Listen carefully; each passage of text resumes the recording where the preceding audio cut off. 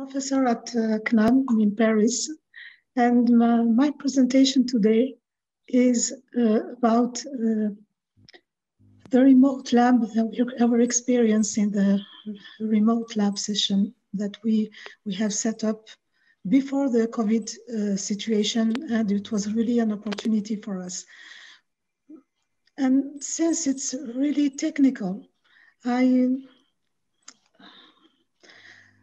decided to present the concepts behind this lab session instead of describing the technical aspects that we use to develop the platform.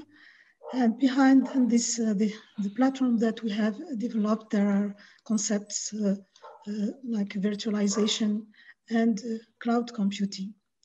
Then my presentation will deal with the concept of virtualization, some of cloud computing. I will see, perhaps if we don't have time, I will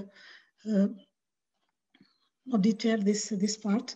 And finally, with the remote platform that we are using for lab sessions, not only courses, because for the courses we have many visio like we are using today with Zoom, but for when we have to make labs, it's more complicated.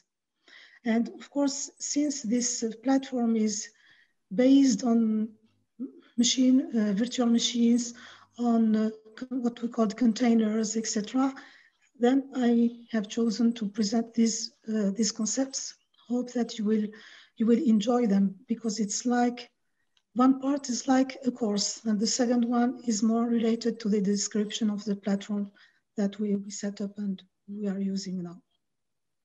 Then when we say virtualization, as it is in Wikipedia, we say that it is said that virtualization refers to the act of creating a virtual version of something.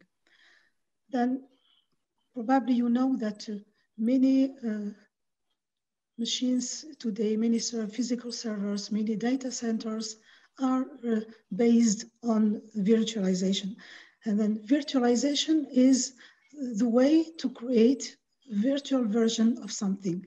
Virtual version of something, this something can be an operating system, can be network equipment resource, it can be any hardware platform. What does it mean? Then behind virtualization, we have virtual machines. That means instead of having only one physical machine to use, we can host many machines, but they are virtual because they are, of course, each virtual machine is a software. And their particularity of these virtual machines is that they are softwares, but they are in isolated environments. That's why we can host operating systems, what we call guest operating system, within each virtual machine. And since we can also use some physical equipment, like, for example, switches, firewalls, etc., then it's what we call virtual network functions. That means we take any material, any equipment, any, for example, network material, and instead of using this physical equipment, we will use instead a program that has the same behavior like the physical equipment, and it is hosted within a virtual machine and isolated in this virtual machine.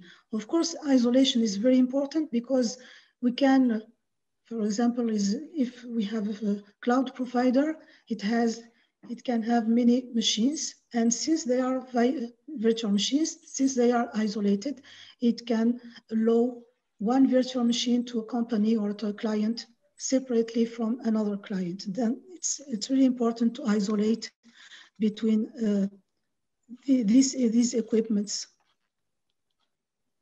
or platforms in general.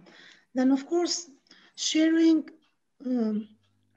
why we want to have virtualization, why we want to host many virtual machines within the same physical machine. Of course, now many physical servers are really powerful. And we cannot use only some application with one only operating system. It's to really benefit from the power of each physical server.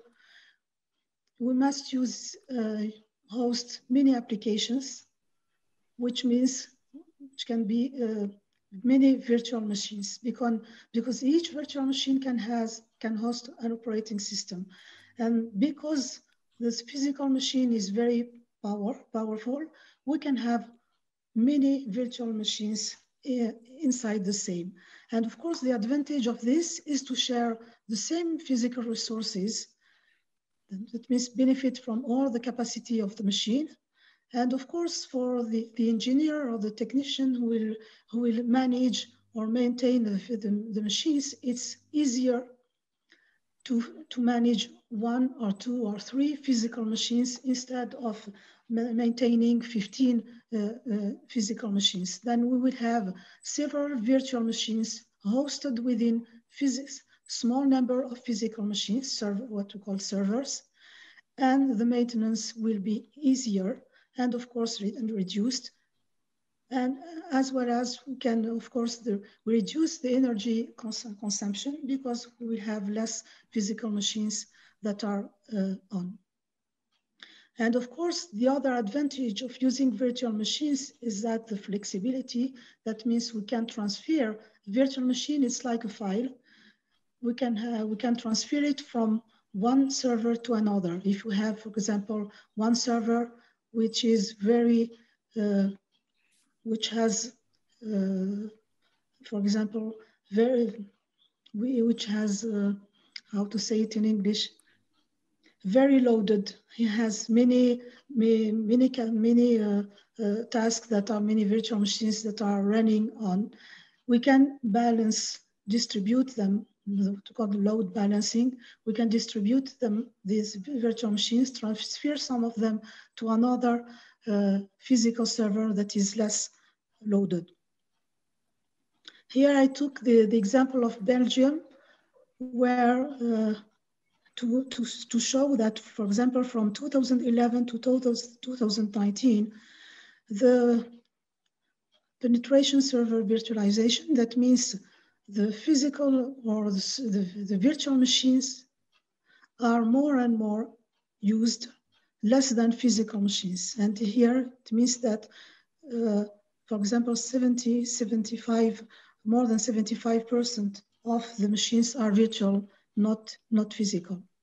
And we can have also this in same country, in Belgium, we have in each domain, government, healthcare, education, finance, etc. All the domains are using virtualized servers. That means virtual machines. Within here we have two solutions, one from Microsoft and the other, it is a solution of what we call VMware, which is the first company who proposed what we call hypervisors. That means the monitoring or the VM monitors. And then when we speak about virtualization, it's like, of course, it's something that is new because we know and we use explicitly or implicitly. For example, when you use your mobile phone, you can have pictures and photos, etc., that are not saved on your phone, but somewhere on the cloud of Google or Samsung or any other cloud provider. Then it's like this concept is new, but really it's, of course, it is well known since we are using the cloud, but this concept is not really new, and it's not the virtualization is not new, and it's the first time the virtualization has been introduced was in 1970s with the first one of the computers of this kind of model, IBM 370. And in this first model, or this first machine, we had the hardware, of course, of the machine. And on the top of the hardware, we have directly what we call virtual machine monitor. That means like a software or like an operating system, but it is particular because it has to manage several virtual machines, and with each in each virtual machine we can have a distinct operating system. And from the 1970s, we had this first model, and we have some relevant dates. The first one is in 1999, because it's the first time we have the company VMware who introduced virtualization in the PC processors, in the x86 processors. And then we had many solutions, and the other relevant date is 2005, 2006, because virtualization has been supported for the first time by the hardware.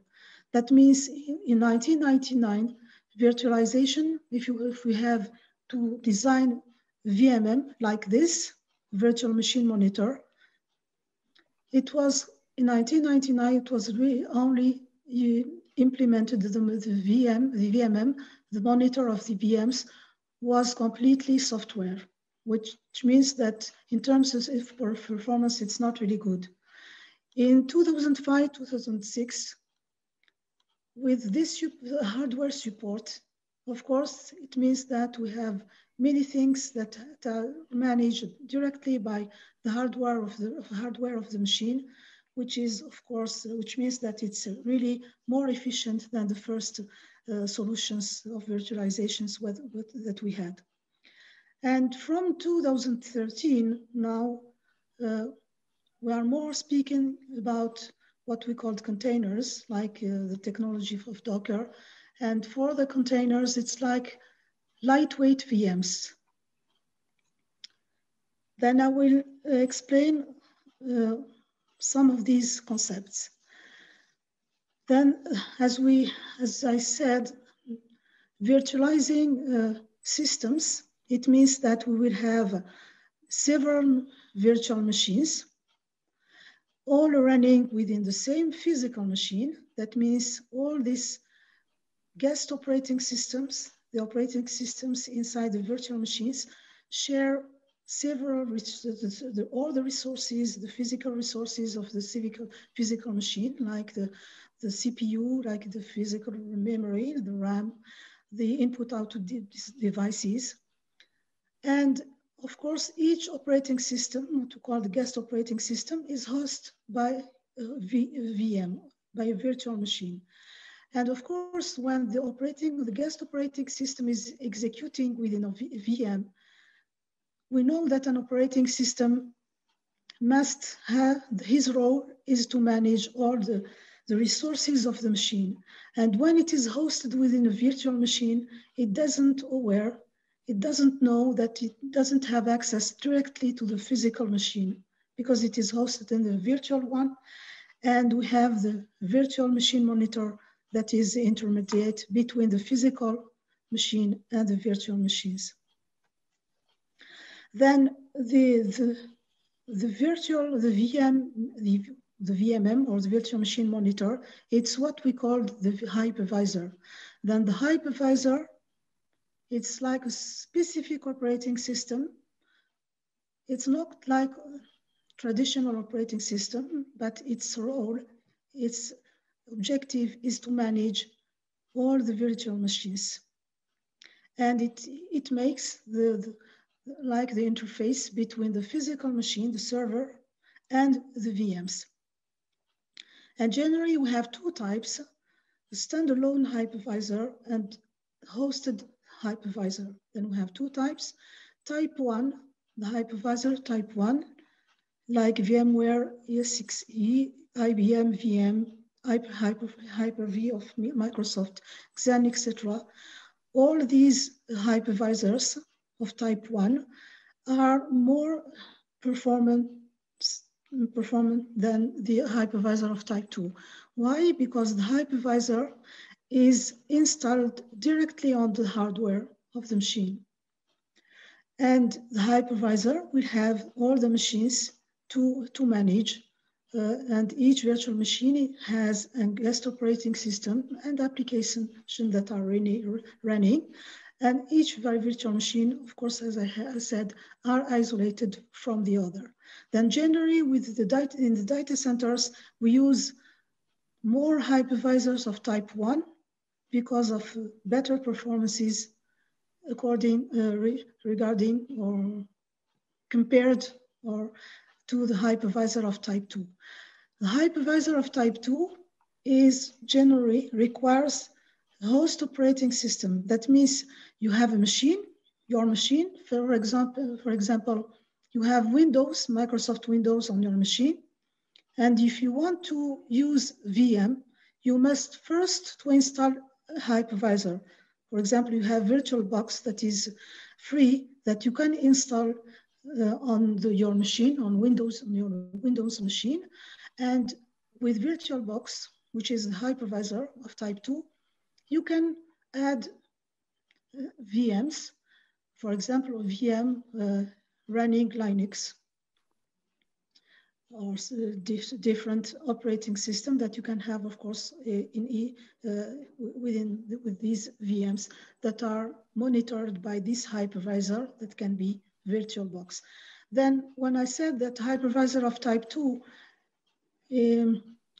doesn't have good performances, it is because of the having the hypervisor installed within or on an operating system. Then in terms of performance, of course, it's not really good because you have virtual machines that are hosting guest operating system.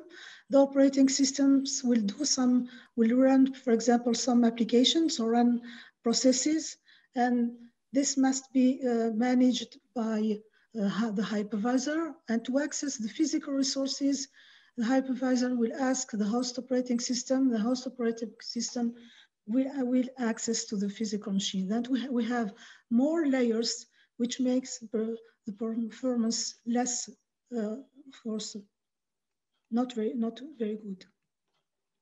You have here examples of VMware hypervisors.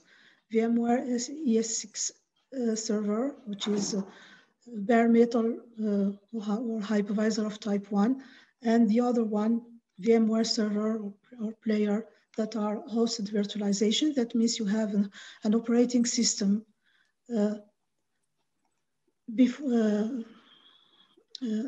directly on the top of the hardware before having the virtualization layer or the hypervisor. Then, as I said, on 2005 and 2006, we had, it was really like a revolution in terms of virtualization because we introduced for the first time hardware support, the hardware support directly virtualization. What does it mean? It means that then, for example, using this kind of architecture with Intel VTX or AMD V for virtualization, they introduce then within the processor x86, that means within this kind of architecture, we have, for example, the management of the memory directly managed by a component, hardware component that we call the memory management unit. And we have also directly process instructions of operations that can manage directly the VMs. Why it is important? Because before the hardware assisted virtualization, we had everything was done with the code, with functions. And of course, in terms of performance, it's not good. But here the difference is that with using processor with one of these architecture, the processor can directly execute an operation, the basic operation for example, to launch the VM, to resume the VM, to call the hypervisor, etc., then it means it's not a function with several lines of code, but it's really one basic operation to execute all the management of the VMs, which is really efficient.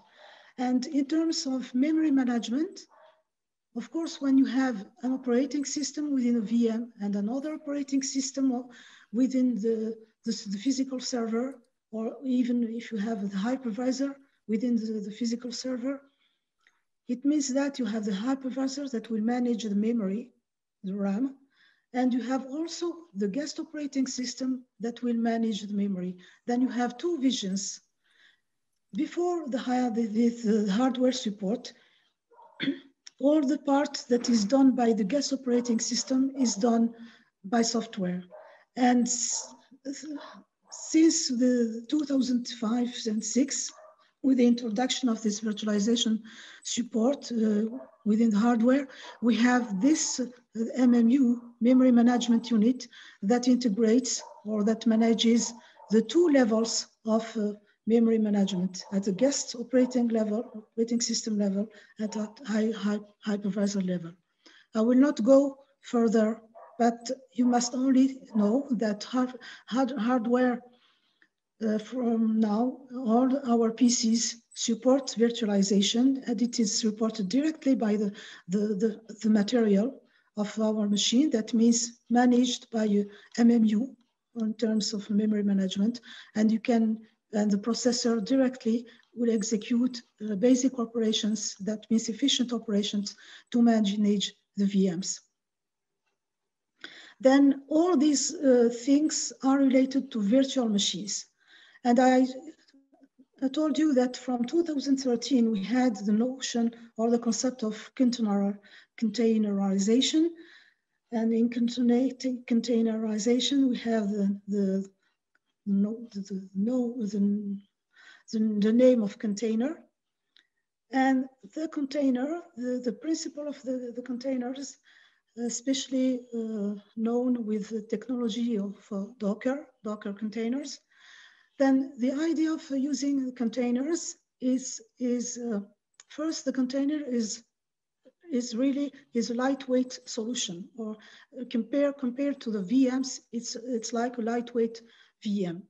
And the objective of using containerization, of course, it's always the objective is always to isolate, isolating with VMs, isolating with containers. But the difference here with containers, we want only to isolate the applications. That means when we isolate, when you use VM for isolation, VM is something very heavy because you must put or install a complete operating system. And in some cases, the objective is not to have something big or heavy.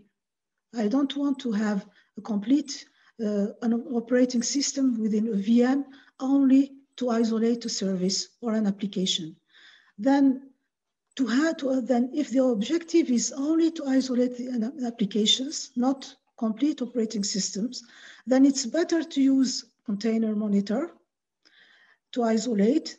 And of course, the most important thing is this container use images that are very lightweight, because you have the application and only a small kernel. Instead of using all the complete operating system, you would have only the basic kernel of the operating system to use it. For example, if you have a VM and you want to install Linux, it's more than 1 gigabyte. If you want only to use the kernel with application, the kernel is approximately, it's around 200 megabytes. Of course, megabytes, or I think it's megabytes, not kilobytes. Then with the kernel, we have only, of course, if we need something additional to run the application, we can add it to the kernel, but we will put only the minimum required to the execution of the application. Then, of course, it's really important because we can have small images to migrate from one server to another. We can, for example, for the technology of Docker, you can share it in the GitHub somewhere on the cloud, on the internet, and you can share it with other people to use the same image. And the difference is that the manager of the containers is directly a part of the operating system. You don't need to have to install, like for VMs, you have to install explicitly a hypervisor. No hypervisor to install. For example, it's basically the Docker technology comes directly with Linux. That means if you install on you have Linux on your machine, that means you have container monitor. You don't need to install any additional tool, but you have directly, you can, with this container engine, you can define, create containers, images, and you can have several containers in the same virtual machine. And of course, you can separate, since they are, if you have two applications in the separate containers, it means that they are isolated.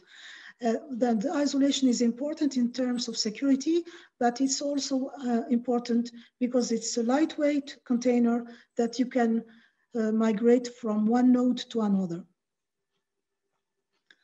Then, of course, we have many solutions. Then I mentioned the Docker containers, but you have also other solutions that I didn't put here, but I put some Windows Server containers.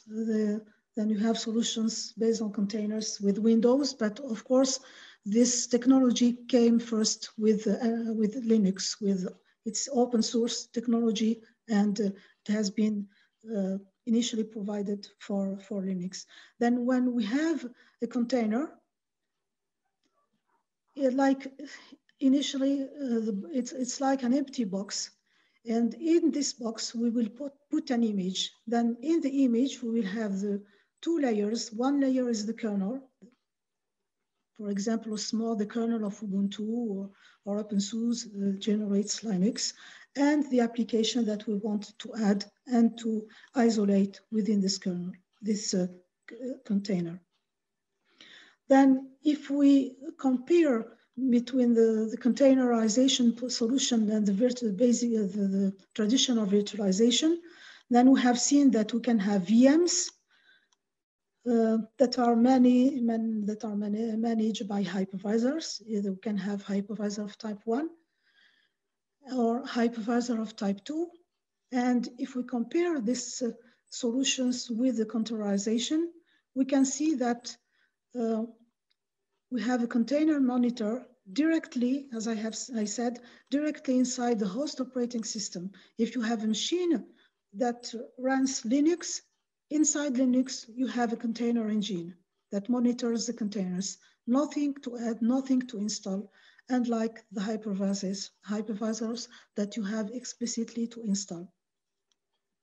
Then with the containers, you have, I put here library. Generally, we put library, but it's a small kernel that's very small compared to the guest operating system.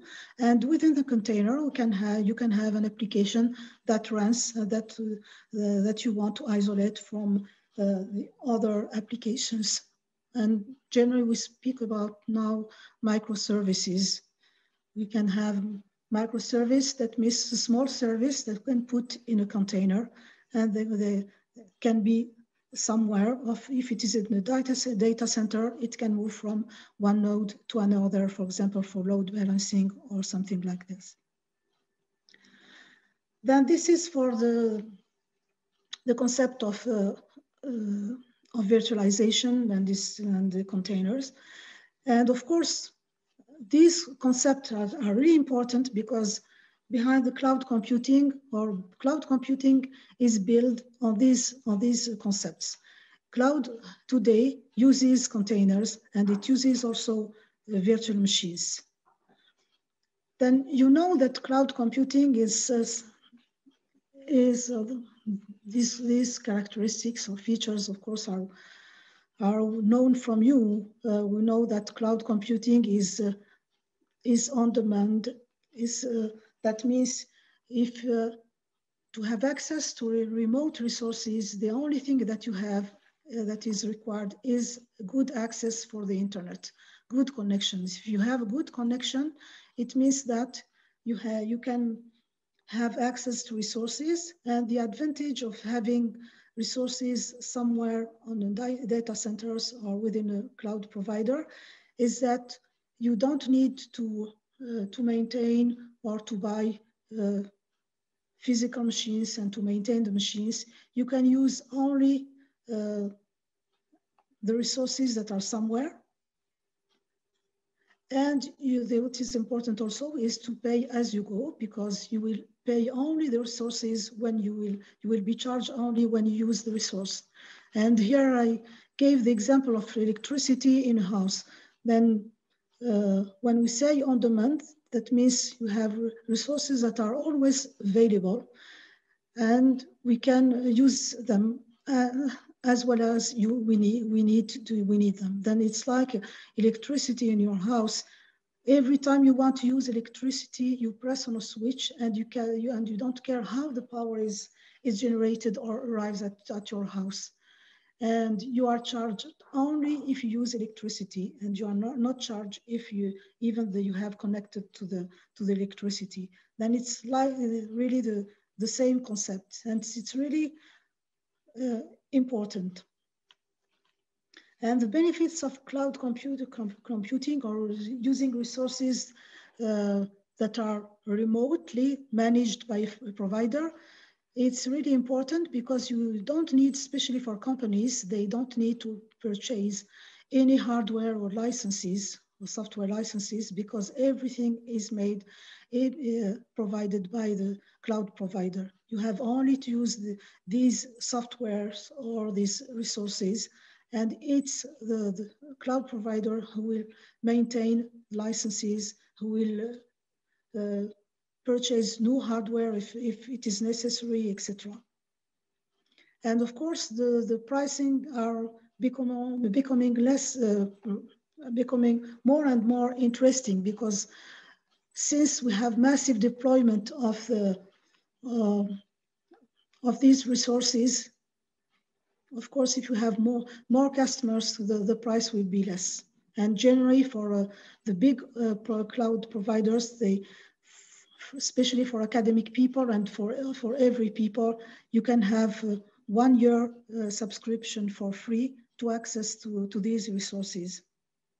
And the other thing that is really important, if you want to create a system, a machine, even an local network that is remotely, it will take only a few minutes to create all the infrastructure.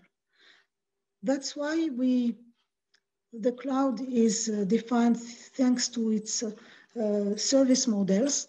Then when you use the cloud, we can use it as the services as software. We can use software of the cloud. That means we have access directly through a link. We have access directly to the application. For example, it can be an email, mailbox, or it can be any other software. Simple link. With the simple link that is provided for you, you have access to the software remotely. The other thing is what we call the platform as a service, PaaS. In the platform as a service, the cloud provider will provide you a VM. And with this VM, you can choose the operating system that you want to use. You can choose the tools that you want to install and for development. And you can even have the IS service, infrastructure as a service. That means it interests the network architects, because in case you want to define an infrastructure with several VMs, with a gateway, with I don't know, the firewall, then you can have access to really to define a complete infrastructure. But of course, if you say, I want to have 5 servers or 5 machines that are connected like this, etc., these machines will not be for you. They are perhaps physical machines, but really they are virtual machines. Then if you want to design an infrastructure, the cloud provider will assign you virtual machines. And of course, when we speak about this model, we think about virtual machines, but we have also other solutions based on the containers.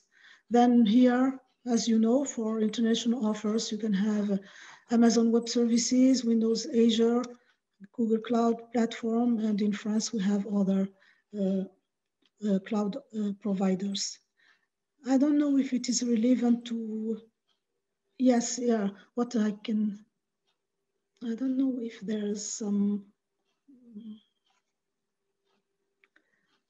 I think there are some comments, I don't know. Okay, yes, okay, Prof. Samia, our questions are after you finish. Yes. You finish your presentation. Okay. Okay, thank you. Then here, if I mention these open source cloud solutions, it's especially to show you that there are, if you want to set up a cloud, you have open source solutions like CloudStack, Open Nebula, OpenStack, etc. And we have also other kind of solutions. Then I took the example of Amazon Web Services, but I think it's not completely important for the objective of my presentation. It's only to say that generally behind the cloud you have regions, and each region you have data centers, etc. And generally we have several data centers gathered within availability zones. When we speak about services, you have, I took the example of Amazon services, but web services, but of course it's the same.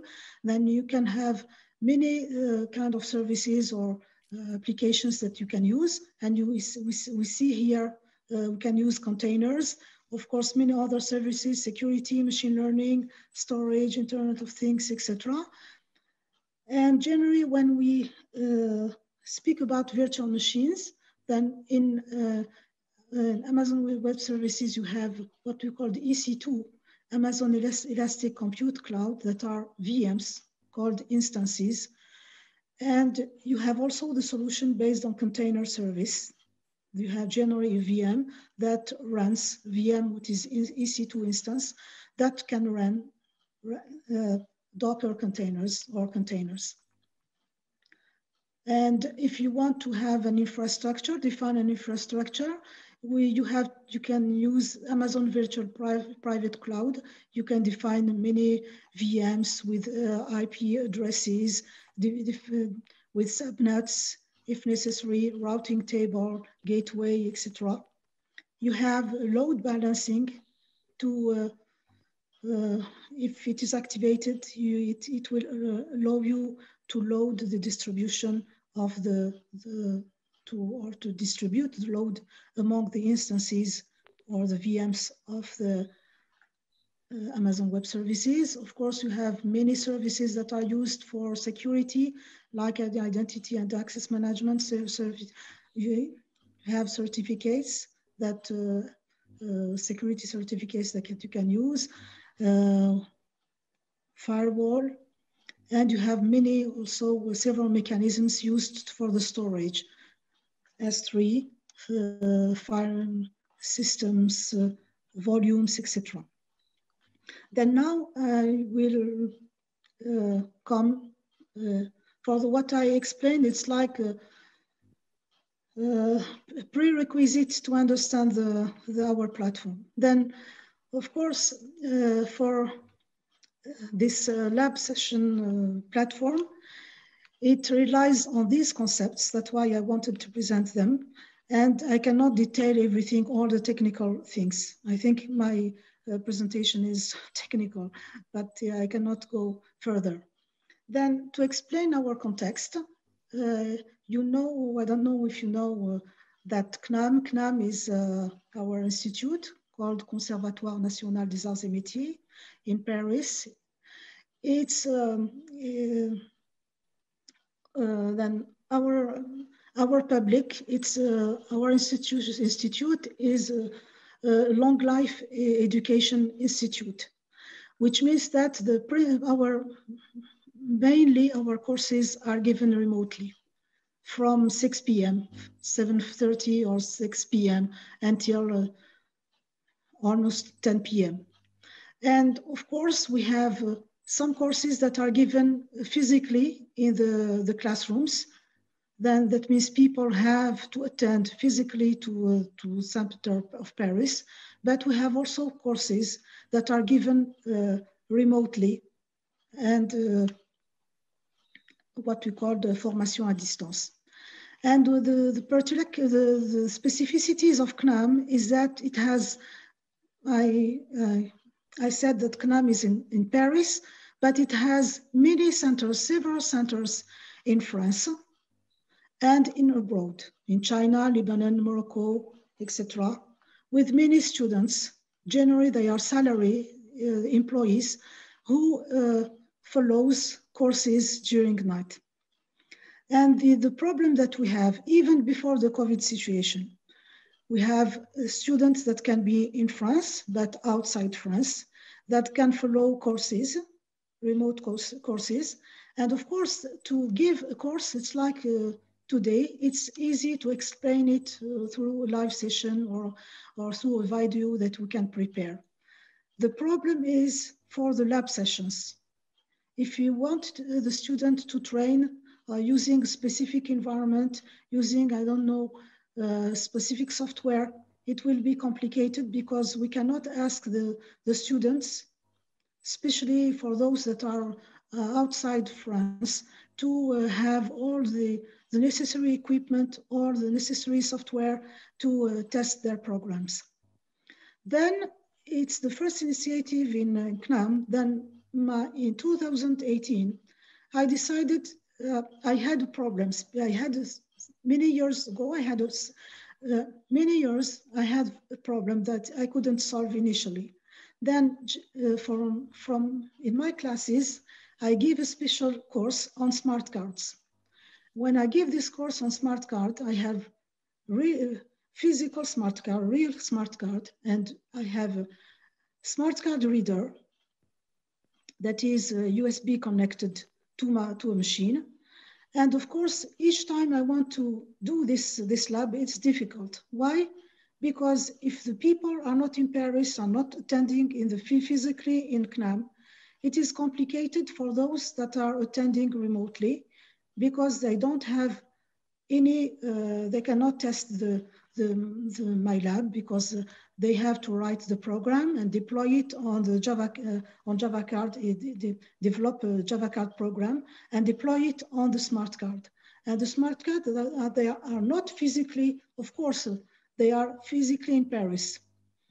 Then I decided to, I met Jean-Michel Melien, who was preparing his engineer diploma and who had to prepare his internship.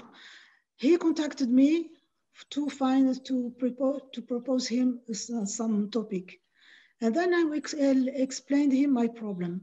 I have smart card reader. I want to connect them in Paris. And if I have a student from Lebanon, I want him to test my lab and write the program and deploy it on the smart card that is in Paris. Then that was the first experiment that we wanted to do with Jean-Michel Melien. And then the second experience, we wanted to extend this work to have many lab sessions accessible remotely. Then I did it with Said, in 2019.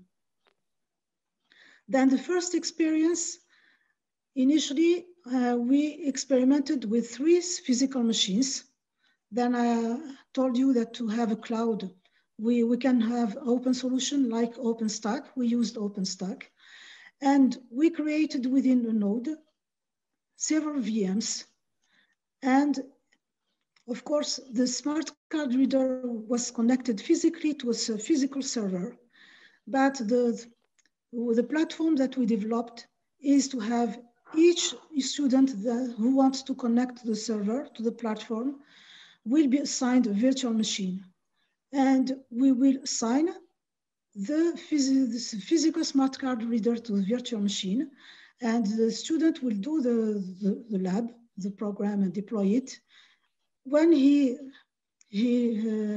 disconnects, he finishes working with this lab, we can assign this smart card reader to another virtual machine. Of course, we will have limited smart card readers connected to the physical machine, to the server, but it was really success. Unfortunately, we didn't deploy it really massively. It was an experiment. We did it. It worked, and we for the moment it's not accessible. It hasn't been deployed to be accessible from all the CNAM centers. And the second experience, which is really used today, is in 2019, the beginning of 2019, we had our department purchased a cluster of machines with GPU, really real cluster to deploy a cloud. Then this second internship student, Said, I asked him to do the same experiment using this cluster. And he started first, and as I have said, I want to have this time, it's not only focusing, I was not focusing only on smart card readers, but what I wanted is to have many lab sessions of all courses that can be hosted within the cluster so that we can have CNAM centers from anywhere, from Madagascar, Lebanon, Paris, Lyon, etc., from any CNAM center to have access to this cluster. And using specific environments for each lab session. Then, of course, I cannot detail all the technical solution that we used, but we used what we called the environment Kubernetes. Kubernetes is based, it's an orchestrator or a manager of containers, of what we call pods, and each pod can be one or several containers. Then the nodes that are managed by this tool, this environment, are containers. That means each student that will access to the cluster will be assigned a container. And within his container, he's isolated from others, and he can have specific lab for this container. And another tool called, or environment called the Rancher for the administration and the maintenance.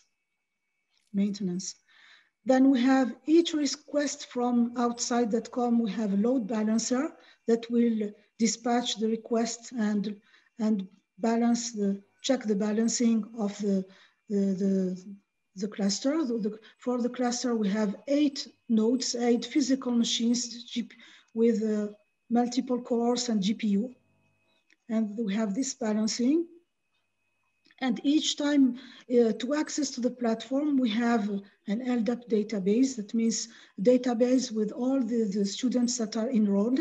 To access to the cluster, they have first to authenticate using they have a login and password. When they are enrolled for a course, they have a login and password they can use before accessing to the platform. And of course, we have the possibility of monitoring, showing the resources that are at each time that are used by the cluster. Then the current situation, of course, then this platform initially with the cluster initially has been at the end of 2019 was for us an first experiments, and we deployed it for several courses, not all for the moment, but several one. And from the COVID situation from March, we, of course, this platform becomes really attractive for several teachers who decided to use it. And for then it has been extended. Initially, we was targeting only 2 or 3 courses, and it has been extended to other courses. And we are not covering all the courses now, but our aim is to do it. And we have some, of course, we have still improvements to do, because we have to develop more automatic scripts to maintain and follow all the labs. Because for the moment we have to ask someone to check, etc., to deploy without scripts. We have some scripts, some programs written, but not all. And of course, for the moment, the labs, of course, are operational only when we can use software tools. We cannot, as we have already tested with smart card readers or other hardware equipments, we cannot use them connected to the cluster, but it's something that we want to do for the future. Then thank you. I want only to show you, this is the, then this is the interface after connection. It's what you can see. Then our cluster is called Kali. You can say for the moment what is the in real time, what is the real activity now. It's not completely used because, as I told you, our labs it's during from 6 p.m. Our intensive activity is from 6 p.m. It's not now. Then during the day we don't have so much activities that miss so much lab sessions. We can I can show you the nodes. We have 8 nodes. Then they are here with the IP address, etc. Course, the RAM, the CPU, and here we have. Of course, I don't have access as a teacher. I don't have access to all the labs, but there are more than those. You have Android development. For example, SMB 111, it's the same course, but you have several labs, one on Hadoop, one on Docker containers. If I do this, I can, for example, if I want to execute here, I have access here, and in this terminal, I'm isolated within a container, and I'm alone as a user, and I can do what I want in this container. If I take Hadoop, for example.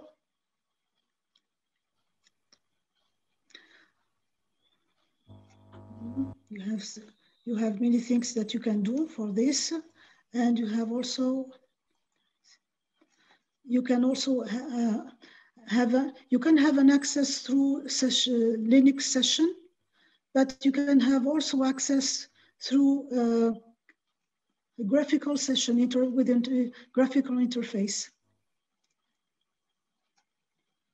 Normally here. It's not me who is doing this lab, Hadoop. I've checked. And here you can have access to Hadoop graphically. And of course, I cannot do this because I have a colleague who knows what to do in this lab. But it's only to show you that we have some, then we move to enter an interface, and we have some probably many things to do here. I don't really know how to use it, data information. Then you can see all the labs here, depending on Android. It's another colleague who is using Android. Then this is our experience. It's not really a platform that has been developed or used. We didn't purchase it. We are developing it with all the concepts that I told you. Then I have finished. Thank you.